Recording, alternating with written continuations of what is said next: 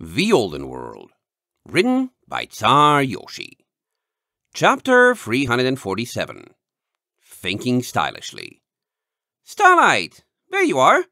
Maple looked relieved to see her, and Starlight briefly felt guilty for slipping away and assuming she wouldn't be missed. Sorry, she said, pacing quickly over. I got distracted. Oh? By what? Maple smiled, probably hoping to engage Starlight in conversation, but instead making her feel awkward. Telling her mother she had been discussing plotting behind her back wasn't something Starlight envied doing. I'll tell you later, she said, dodging the question, and instead looking to Willow, who was fiddling with something by the stove. I'm hungry. Are you making more food? Willow stepped back, fondly shaking her head. I'm cleaning this ruined pan so Maple doesn't have to.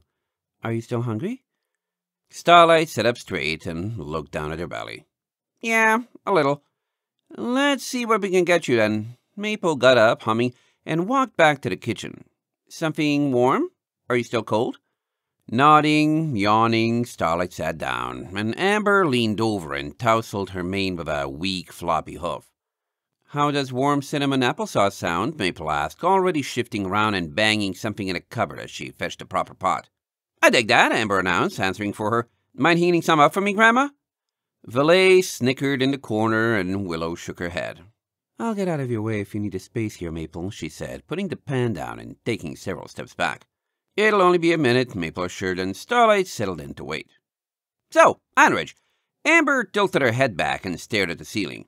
Now that we've decided, who's excited? I mean, we're going on a bit of a somber note, but I think it'll be fun.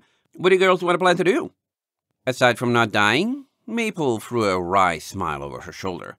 I'd like to find a place to stay and then stay there for a day without endlessly planning and hurrying and running around. That's what it was like before everything went wrong, at least. I had to fight Gerardo to stop, slow down, and do something fun and leisurely. We should just go slowly, and if there's anything we decide we need to do, just put it on a list and don't leave until we've gotten around to it. Amber shrugged, grinning. Well, you're the expert. Valet raised an eyebrow. Yeah, but you might want to have some idea of where you're going, right? Like, okay, you want a place to stay. She tapped the side of her head. I've got this recollection of you grabbing this hotel room and then getting massively lost trying to find it again. Now, odds are I can bail you out if you get yourself into an ordinary, didn't-know-the-city level of trouble like that. But remember that Iron Ridge is like 10 miles across and the only public transportation is the cheating kind, where we stole a ride from Blue Leaf to Grand Acorn? If you guys just wander and go anywhere without a plan, you might wind up tired or stuck along the way. Maple bit her lip and looked between her friends. That's cool, though, Valet added. Just keep in mind that he can't instantly teleport home. Amber touched her chin and thought.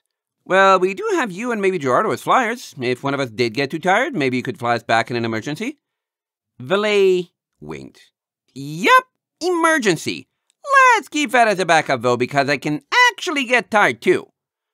Do you suppose Gerardo is coming with us? Maple asked with a frown. I know I'm being hard on myself about pushing us farther than we should have, but he started it. Gerardo not letting us rest and hurrying with his crates was what got me and Starlight into trouble in the first place. Where even is Gerardo? Amber asked, frowning. Me and Valet saw him still hanging out in the plaza, though his audience isn't quite as big as it used to be. I bet his novelty's wearing off, but I haven't seen him back here to hang out with us in a while. I'm gonna miss him. Maple winced. Well, I might have yelled at him when he broke my door. Oh, yeah, that, Amber drooped. We should get that fixed sometime, don't you think? You think? Maple growled. Ooh, sensitive subject. Sorry. Amber wilted, her ears going back. Look, I know Gerardo sounds like he wasn't the greatest traveling buddy, but I liked him. He was fun. Silly and grand and not serious like an adventure should be. All the mayors at the plaza certainly think so. Valet nodded, pacing closer to the center of the room. Yeah, problem is, being silly and not taking things seriously when things are serious is a recipe for getting beaten up or worse. That's fine for me, though. I just never counted on him in the first place. She glanced over her shoulder as if making sure she was in private and added, You think he's coming back with us? I mean, we don't have to invite him. Amber vehemently shook her head. He'll find out, feel bad, and I don't want to do that. I'll talk to him about it, and hopefully this trip will be not serious and fun, so it won't be out of place. Valet shrugged. Well, you said it. Here's hoping.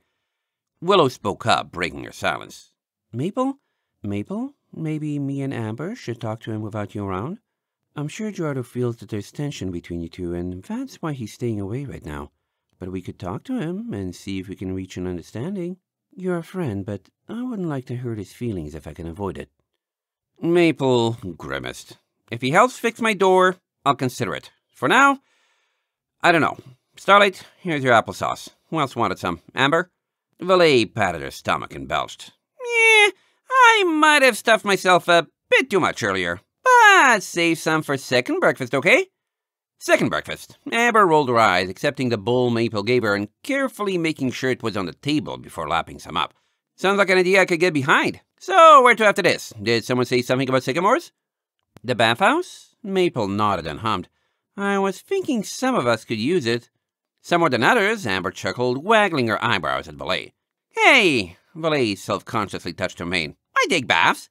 "She's talking about your mane," Starlight grunted, looking up from her nearly drained applesauce bowl. "Half of it is missing, and there's a style pony there who can make it look better." Valet frowned, pulling the surviving ends of her mane into view. Yeah, I don't usually like ponies messing with my mane. Typically anyone who wants to just wants to dump a bucket of weird stuff on my head, and I once got a revenge scheme when someone thought it would be funny to make me go bald. Foil it easily, but still.